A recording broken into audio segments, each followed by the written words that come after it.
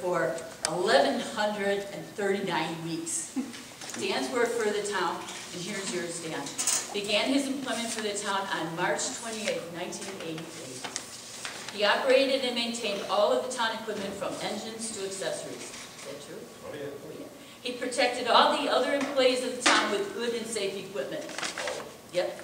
He was able to use his skills to prolong the life of various pieces of equipment and save the taxpayers money with his ingenuity and mechanical ability. We thank you for that. We thank you for that. He was available at a moment's notice in the worst possible weather, like all of our guys are. And he was available 24/7 to serve us. We enjoy seeing, just like with Jimmer, the product of all the work that you did when we drive down Beach Road. Retired from service on Saturday, January 30th, 2010, for 7,978 days. That's 1,139 weeks.